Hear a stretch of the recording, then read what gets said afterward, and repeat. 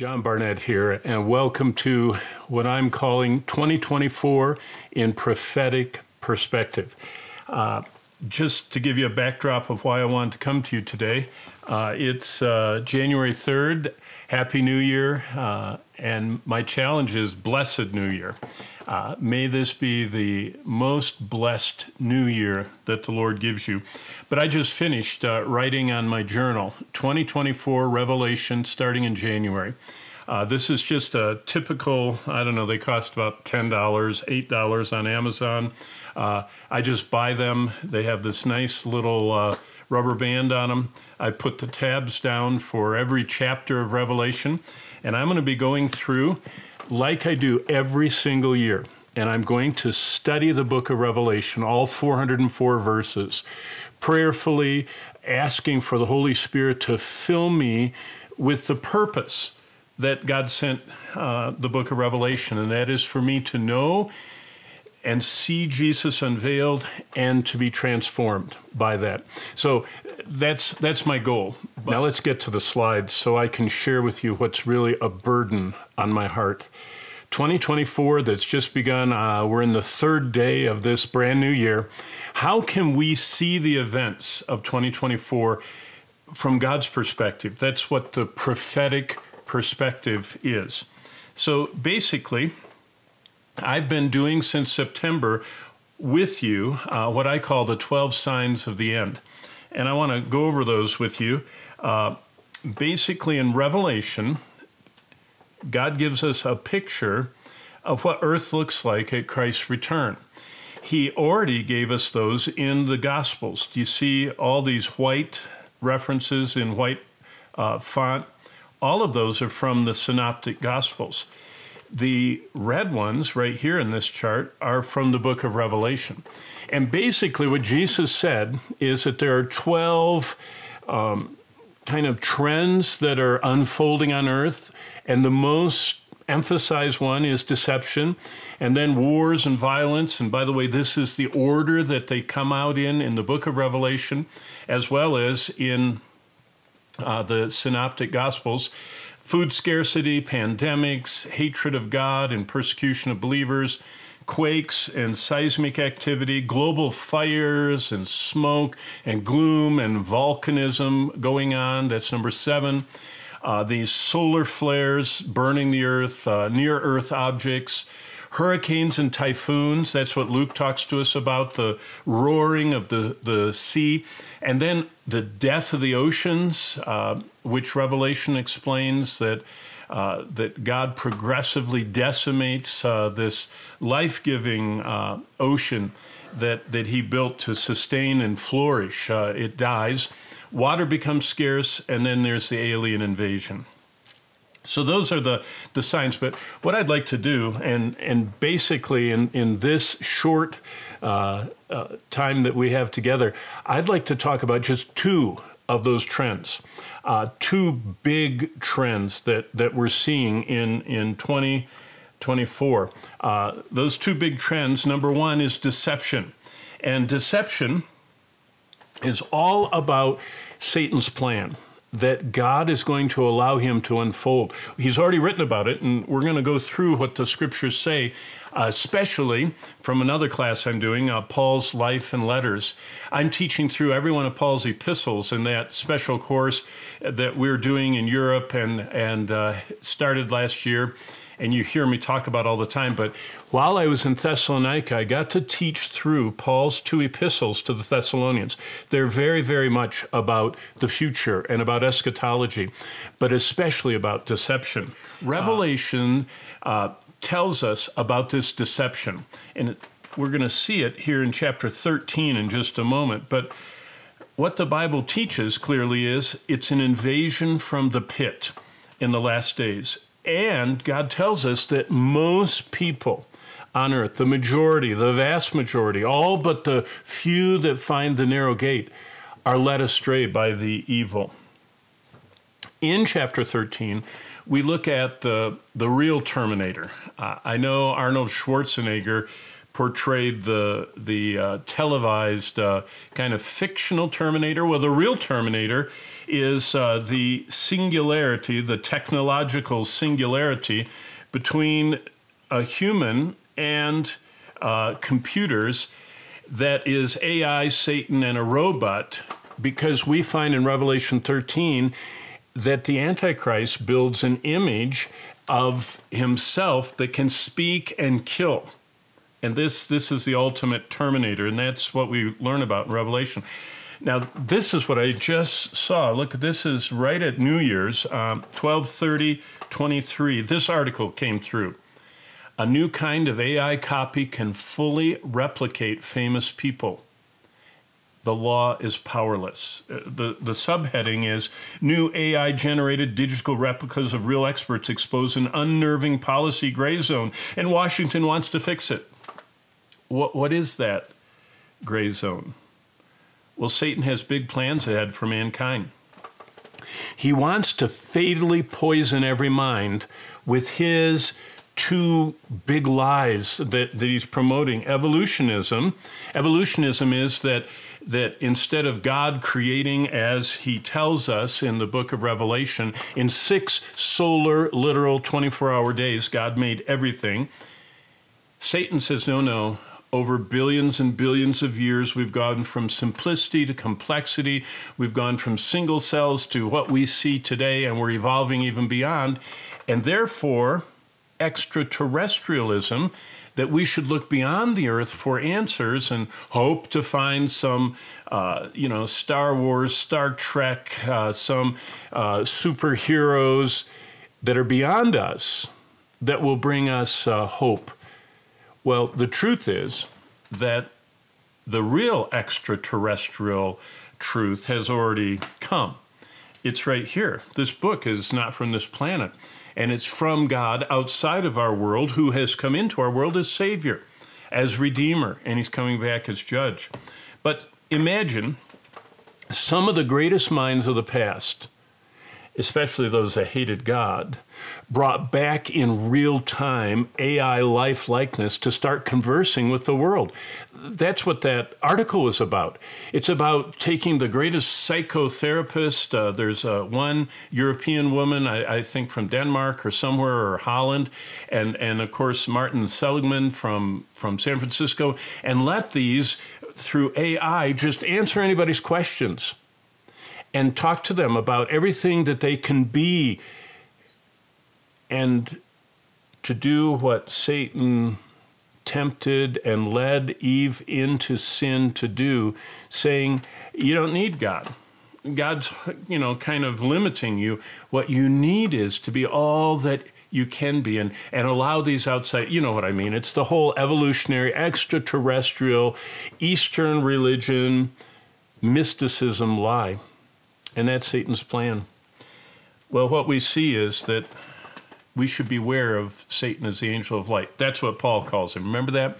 Paul said, beware of the angel of light. He masquerades as an angel of light. How does he do that? 2 Thessalonians. Remember Paul's life and letters that I'm teaching? Well, I'm going to give you a little snapshot. In fact, I'm going to summarize the whole lesson, the whole hour that we spend in 2 Thessalonians chapter 2. And I'm going to summarize the 12 verses this way. God wants us to be lovers of the truth, okay? Here's what's going to happen, and what we see unfolding right now. Truth gets abandoned. Verse 3, let no one deceive you by any means. Paul's telling the Thessalonians, for that day, that's the ending, this is the tribulation time, this is the launch of the Antichrist, and what it precipitates, the return of Christ. That day will not come unless the falling away comes first. What's that? Truth getting abandoned. By the way, I just now, when I was finishing up this lesson up in my office, I clicked the button and launched out onto YouTube my sad commentary on the state of the church. How there's basic growing biblical illiteracy because of the total fixation and preoccupation and almost total being addicted to digital devices that we see. And it's not just the little people. It's not just the junior hires and high schoolers and college students. It's the baby boomers and the seniors that can't stop spending time in electronica, in the digital world, to the neglect of truth. Truth gets abandoned, and the man of sin gets revealed. That's the tribulation, the son of perdition. Second thing Paul says in 2 Thessalonians 2 is that Almighty God gets pushed aside.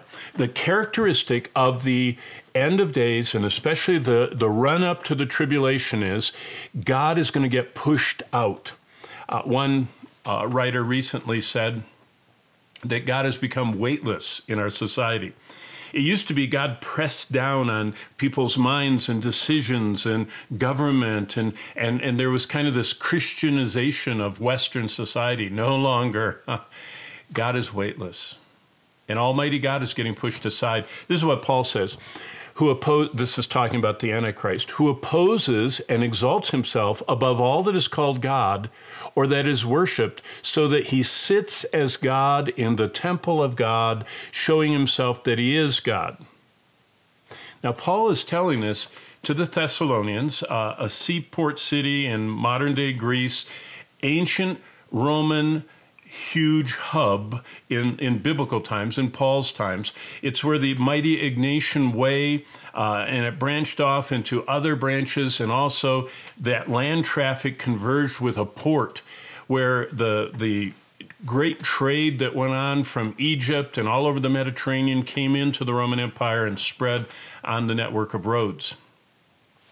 Why did Paul tell the Thessalonians all these things? Because they were seeing the illustration of it. The emperors in Paul's day and beyond were claiming, and prior to Paul, at Christ's birth, the emperors were claiming to be divine. And that's why Augustus, the first emperor, built a temple to himself in Rome of the divine Augustus. And he just was following what his uncle Julius Caesar had started to deify himself and make himself like one of the gods. Well, that's just an illustration of what we're going to see full-blown globally. I mean, the Roman Empire was basically around the Mediterranean. The Antichrist influence, energized by Satan, is going to be global and nearly universal. If God was not sending in the 144,000 and the 2 witnesses and the gospel angel, Satan would have a total stranglehold on the world. But God is continuing to bring souls to salvation all the way through the tribulation. But Almighty God gets pushed aside. Then number 3, Satan amazes the world.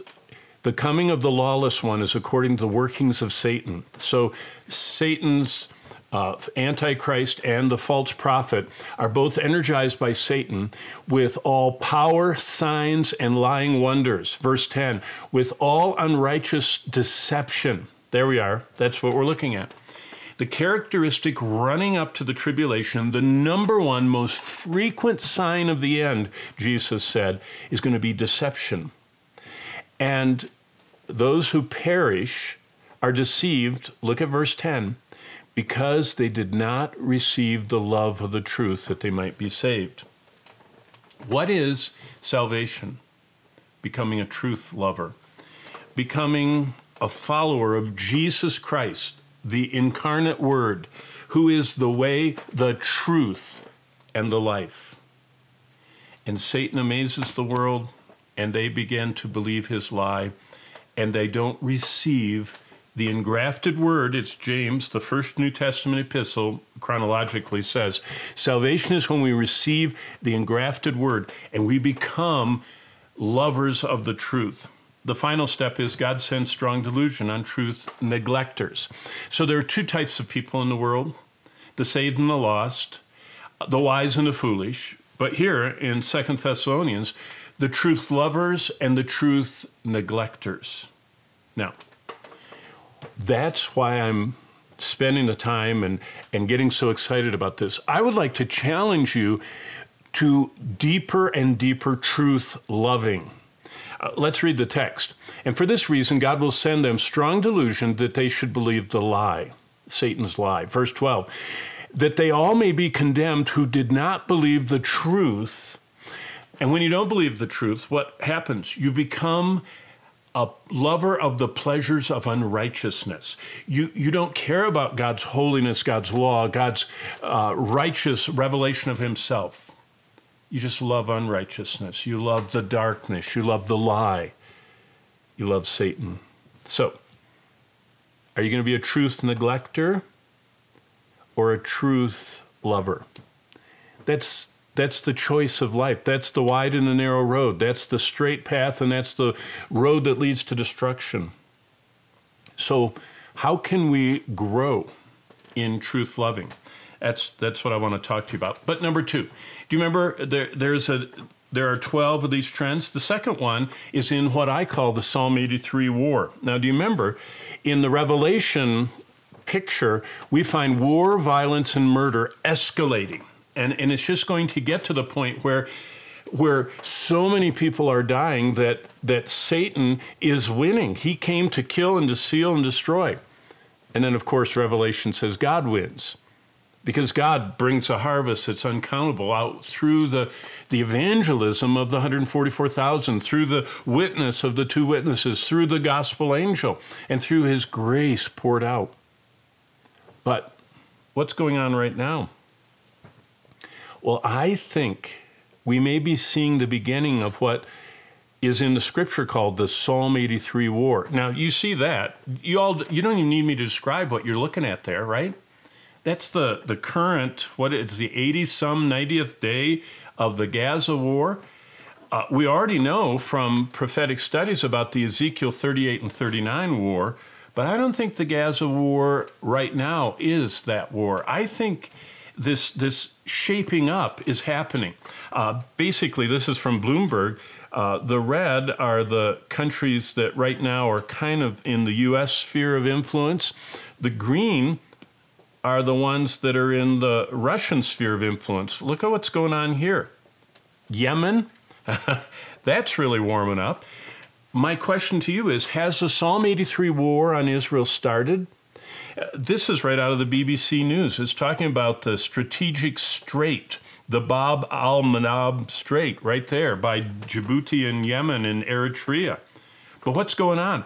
Well, in Psalm 83, the Palestinians, the Central Jordanians, the Egyptians, Hezbollah, Northern Lebanon, Palestinians, Northern Jordanians, the Arabs of the Sinai area, the Arabs of the Gaza area, all of those people, the Syrians and Northern Iraqis, all of them converge at the same time on Israel. Now, this is not Iran, Russia, Turkey and Sudan all coming up with, across northern Africa. It's not the big one. It's kind of a preview. Here's some headlines that you're seeing. I'm showing you what you're seeing in today's news, okay? The Houthi rebels have escalated Red Sea attacks. $2.4 trillion of trade goes through the Red Sea. U.S. warships have come under fire. Rebels are firing drones. Armed Houthis are hunting ships, okay? Then what happened? The U.S. sent its fleet. Britain sent its fleet. Israel has deployed its fleet. The French have boats out there. And rebels are firing missiles, and the U.S. is attacking Houthi, raiding parties and killing the people in those boats. Okay, what does God want us to do when we see scary things, when we see troubling things, when we see death constantly on our television sets and hear about it? And what did one commentator say today? That we're getting fatigue from war. We're getting war image fatigue, they said. What does God want us to do? Well, why did God send us the book of Revelation? See, can I read it to you? Because this is a challenge for you to study Revelation. So that's why That's why I made my journal that I showed you right here. I mean, I spent about a half hour getting this all ready and marked up, and I've putting in my favorite charts from all the times I've taught, you know, the outline and everything that I teach the book of Revelation. But why? Well, why did God send us Revelation? Revelation chapter 1. Revelation is the revelation of Jesus Christ, which God gave him to show his servants, that's us, things which must shortly take place. God wants us to know what's going on. Let me keep tracking with the slides. What does God want us to do? He wants us to see Christ. He wants us to see Christ clearly. Why do we study Revelation? So that our love will grow, because we know Jesus better than ever before. Every one of the 20 plus, I think there are 24, 25 in systematic theology, there are 22 dozen attributes of God. Jesus Christ illustrates every one of them in the book of Revelation. There's no other book of the Bible where we find every attribute of God illustrated in Jesus Christ like we do in Revelation. That's to make us love him more than ever. Number 2, hope. We need to understand God's plan for the world and see that God is shaping the course of history all around us.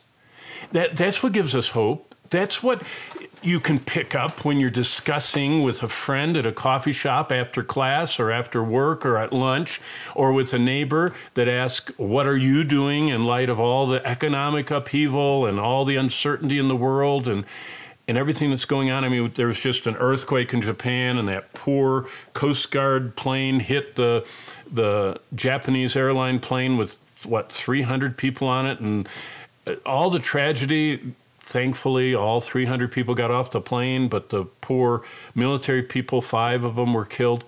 How do you have hope with death and despair and destruction and warfare going on?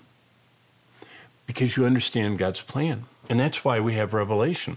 Finally, we're supposed to not only have love and hope, but peace. We're supposed to live confidently because we know where we came from. Revelation is all about our origin. It's all about our purpose, why we're here, and where we're headed, our destiny. So, number 1, I would challenge you to do an online study of Revelation. You can make a journal, just like I encourage the students to do. You can mark up your Bible, just like I encourage the students to do. And right here it is. It's at DTBM Academy. It's totally free of charge. All of the videos of the classes, all of the study notes that the students actually get in Bible institutes. I teach in Bible institutes and Bible colleges and seminaries in all different parts of the world. Everything that they get, you get right there on this DTBM Academy. There are actually 3 or 4 different Revelation courses. There's the Revelation 2023 that I just taught in 2023. There's the 2022 one. There's the 2021. It's right here. But just pick one of them. They're 20 hours long, 20 classes long. Do an online study. How about this? Start an audio study of Revelation. Some of you are not, I mean, you're watching this, but you really can't watch very long. In fact, I'm really pushing it, being at 24 minutes.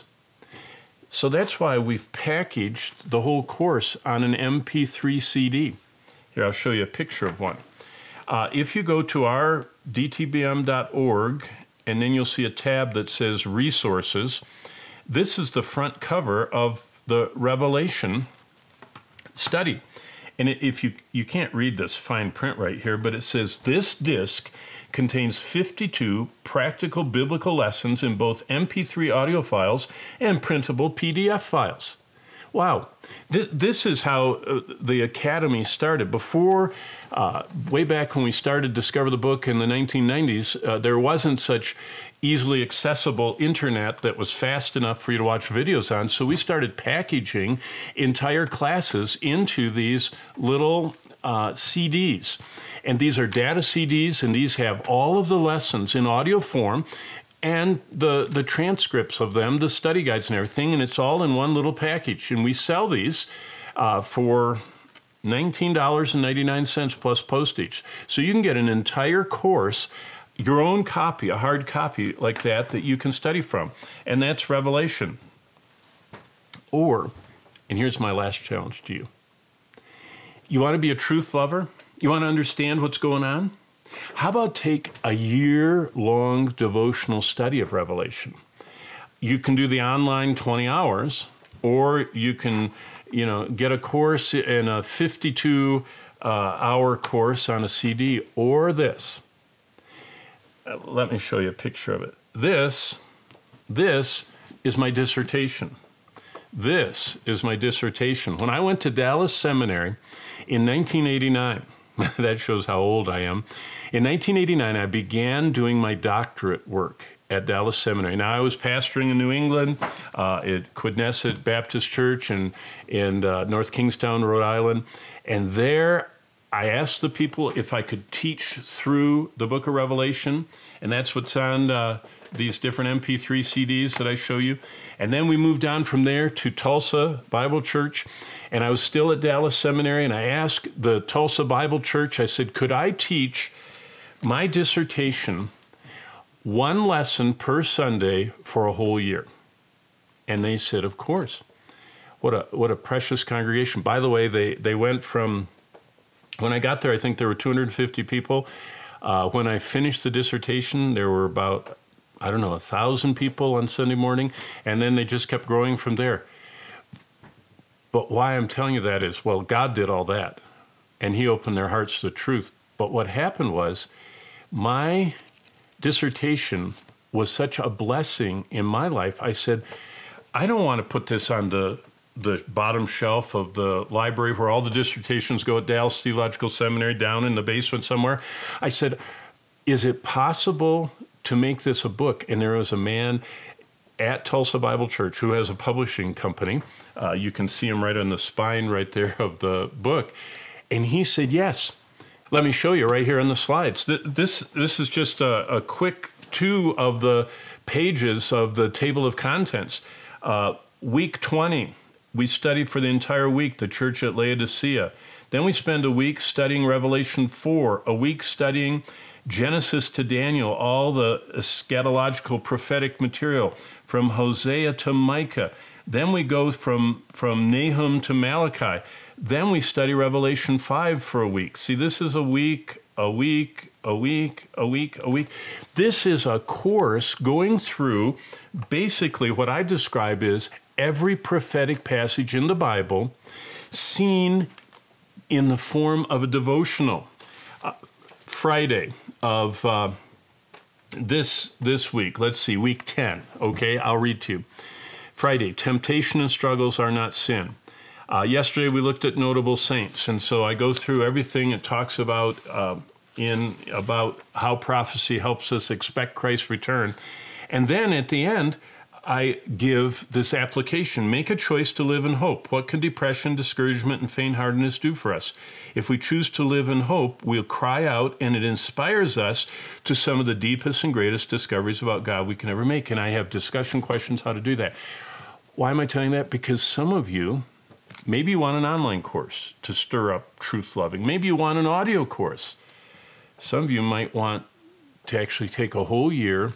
It takes 5 minutes a day to read this lesson, and then you apply it to your life. But whichever one you pick, the online course, the audio course, the printed devotional book, but those cost money, and the online one is free. Depending on your budget and your time, to grow as a truth lover in 2024, to see 2024 in prophetic perspective, this is what God wants. He wants us to live for him in our ever-darkening world. That constantly is on my mind. That's why, although I love to study in my study, that's why I go out into everyday life. I love going to coffee shops and having my Bible and doing my daily reading and writing in my journal.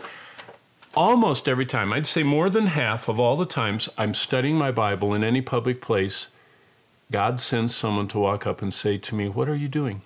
And I say, "Oh, I'm studying my Bible." And they go, "Why?" And I explain to them why. And God opens the door for me to share the gospel. God wants us living for him in our ever-darkening world.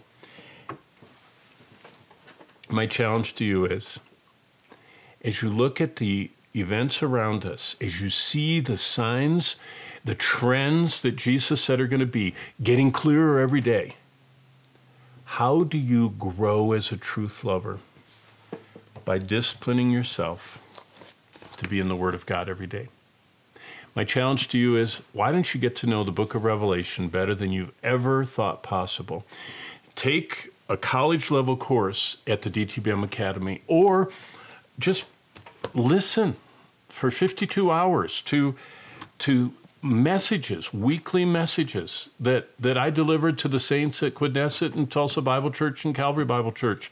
And there are even some in there from conferences. Or take the immersion into a whole year of a devotional study of the book of Revelation to start a small group. So whatever the Lord lays on your heart, my challenge to you is, in this growing time of deception, become a lover of the truth. Father, I pray that you will stir all of our hearts to be in your word each day, and to find your word and eat it and find your word is the joy and rejoicing of our heart, because we're called by your name, O Lord God of hosts. Help us to be just a small part of the tools you use in the lives of people and those that are listening to this and watching this video, that their hearts might be stirred to jump in and get a prophetic perspective on 2024 before us. In Jesus' name we pray. Amen. God bless you. Thanks for joining us. See you soon.